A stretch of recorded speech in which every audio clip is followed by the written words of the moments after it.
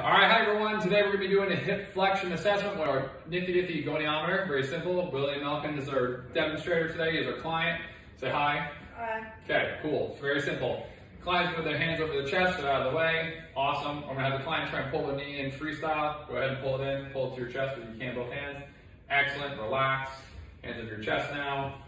Okay, without using your hands, we're going to use the goniometer. We're going to put the axis right over here at the greater short canter of the femur. And we're going to use the stationary arm to be in line with the trunk while having the movement arm in line with the femur. As they move, we're going to find what the range of motion is. Okay, so right here, go ahead. All right, and let's find out what it's going to be.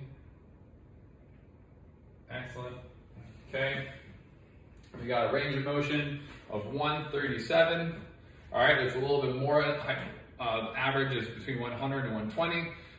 He's young, so it actually is not as tight as most of our clients we deal with, as they deal with sitting at the desk all day, injuries, tightness, immobility, dehydration, whatnot. So young whippersnapper has a great range of motion. So that's the hip flexion assessment with the goniometer.